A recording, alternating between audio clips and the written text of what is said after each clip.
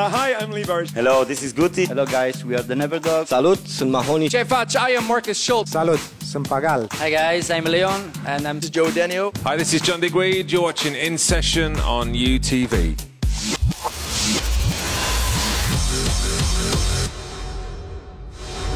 E o ediție specială de InSession. Bun găsit, sunt Marius Onuc. Mă bucur să mă aflu în seara asta în clubul în care se dau cele mai tari petreceri de underground din ultimii 15 ani. Exact, Kristal Club împlinește azi 15 ani.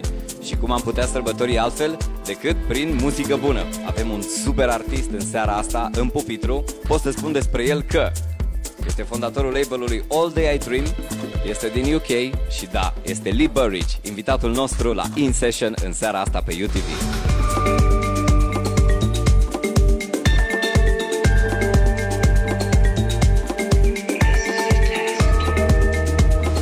So thanks for finding some time to chat with us. First, I saw on your Facebook page that situation, someone stole your USB stick. Did you find it? Don't mention that. We actually just had a discussion about whether we could talk about it. No, it didn't turn up. Sadly not. So bad news. Potentially bad news, because there's a lot of music from my labels that are coming in, the next year. So it's bad for the artists, because some people, when they share it, it goes up on sites, and the DJs and people that don't want to buy music take it from the site, and it really affects the artists. I mean, for me, if we lose some money on the label, it's okay, I'll survive, but I'm more concerned for my artists.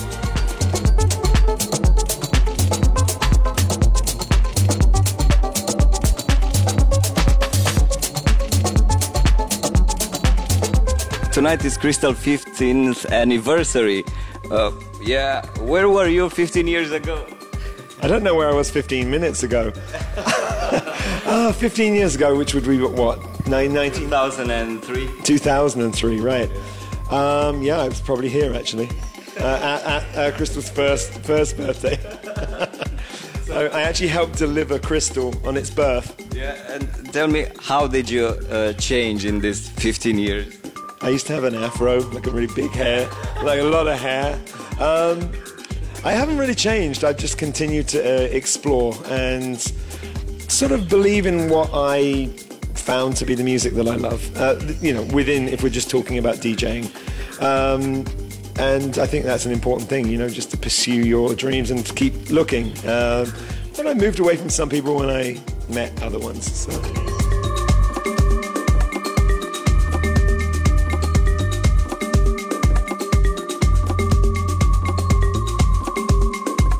What's the main ingredient for a long-time career? Not dying. What drives you after all these years? Doing it for the same reason, which is, I love music. And it's passion. You have to put that in front of everything. The whole idea of being a DJ now, some people get into it because they want to be rich or famous or somebody to pay attention.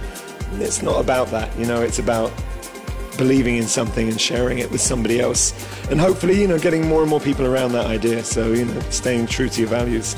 But how hard it is to remain a high-level DJ, because there are big names on this market and you're special in your way. I think you just need to not worry about that. I mean, I've been on a roller coaster, so the best example was when Minimal came forward. It was not my world at all, and not really anything that I could have jumped onto that bandwagon and pretended that's what I did, but then you're not being authentic. You're not that type that goes with the wind. No, and then my career went down. It didn't go away, but it was definitely a time when I started, oh my God, I don't have as many gigs.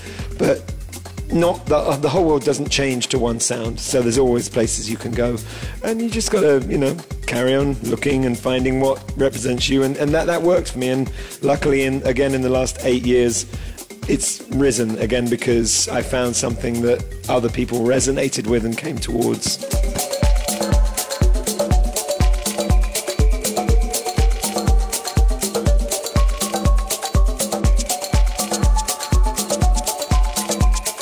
Think about making a movie or a documentary about your whole career, your ups and downs? Strangely enough, actually a friend of mine and also a DJ on All Day I Dream, Hoj, his other passion and his other skill set is he makes a lot of visual content.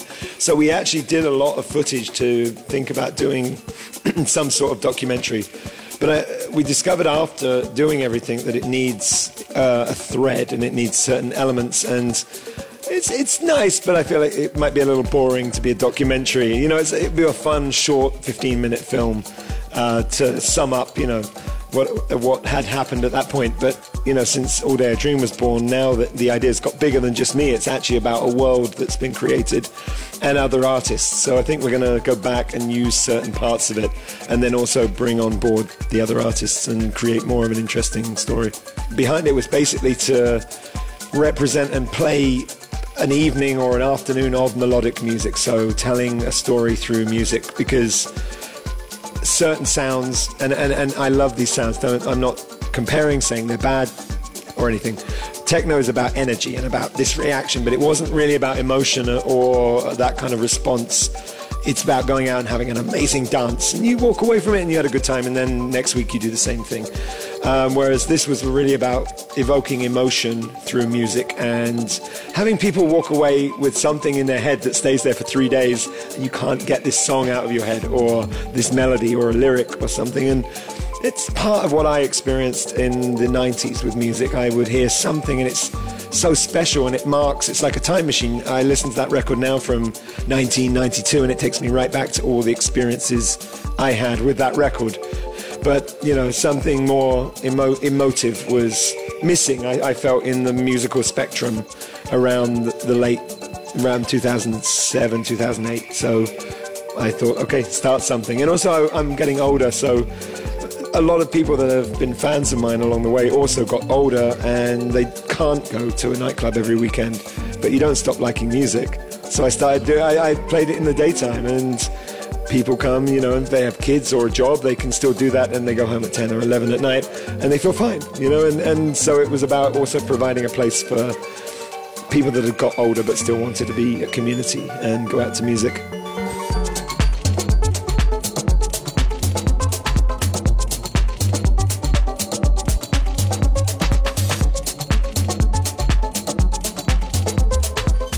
Do you enjoy doing this label stuff?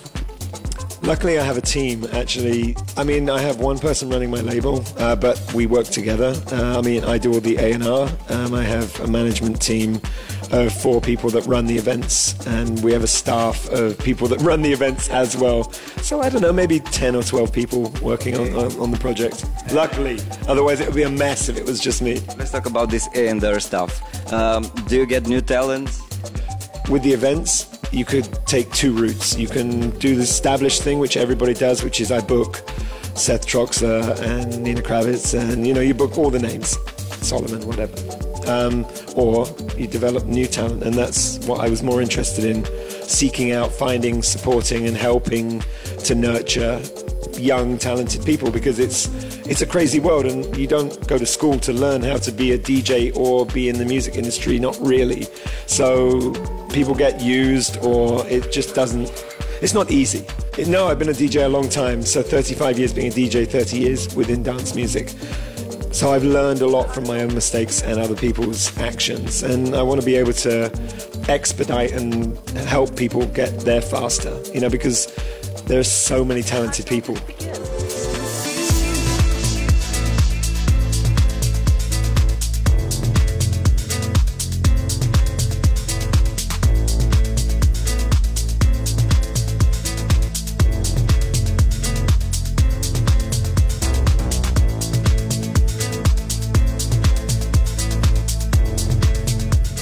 How important is online? I actually I feel like I'm one part of a bigger thing, and DJs, you know, we get treated in this specific way, and I learned a long time ago that people will treat me differently, but I don't have to act differently. You know, I'm still a normal person. I do a job that I love. You know, I feel very fortunate. And But do you have time for this? Yeah, of course. I mean, people just, sometimes they want to say thank you, or they ask a question, you know, and why keep it a secret? You know, if I don't tell somebody what a track is, I'm not helping the artist who made the track. I'm being, you know, like selfish. So, you know, I think it's really important to connect with people, and if people come to support by dancing, why wouldn't you say, "Oh, thanks, yeah, I had a great time in your like country or nightclub too"? What happens when you decide to sit down in the studio and produce a track? It's different on different days, but I have to lean heavily on the people I work with. I never really came from a production background. And I think to truly get to the place where I am now when I work with people, it's a really long road, and it would take years for me to maybe get to that place. So I work and have worked with very talented people, and I try to sort of be some sort of like inspiration with, you know, I mean, I used to go in with 3 tracks and say, let's make something like this and this and this, but then you just end up with a track that sounds like 3 tracks and it's not so original. So I found the right people to work with, and if they're the cupcake, I'm the sprinkles on the top, maybe, or, you know, little details, ideas, but you get there together, and sometimes it's about the chemistry you have with that person that creates the music that comes out the other end. What's your opinion about ghost producing? The artists that use ghost producers should say that they're using ghost producers and actually help that producer. I mean, Lost Desert was a ghost producer for so many different artists, and he wasn't getting anywhere himself. And I just said, why not? And he said, I don't really know. So, you know, I opened a door, and we're still walking down that path together.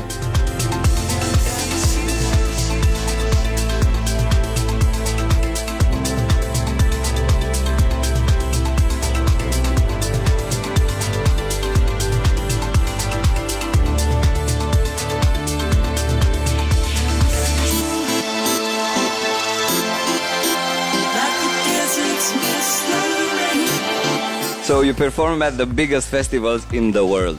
How can an aspiring DJ get the stage to such a big festival? What's your advice? Take it slow and believe in yourself, and just tell an honest message. Don't try to be anybody else. You know, you have to be yourself. Not, I want to be Ferry Corsten or Sasha or Solomon or Ricardo. You have to be you. If you could eternally be stuck in one year music scene, which year would be? One that I wasn't in, so it probably sounds better than I actually make it in my head, which would be when disco was happening in New York. I would actually love to have been there for that. I think it was probably a really special time. Some influences, some disco influences now in 2018. What's your opinion about it? No, I mean, the thing is, disco has actually influenced electronic music, house music from the early days, so perfect. I never tire of disco coming back into the consciousness of people. No, yeah, I'm a massive fan. I mean, disco uses a lot of strings. Disco uses high energy bass lines. Disco is beautiful, and it's like funky, and it's great to dance to. Sure, it can be cheesy, but you know, it can also be super cool.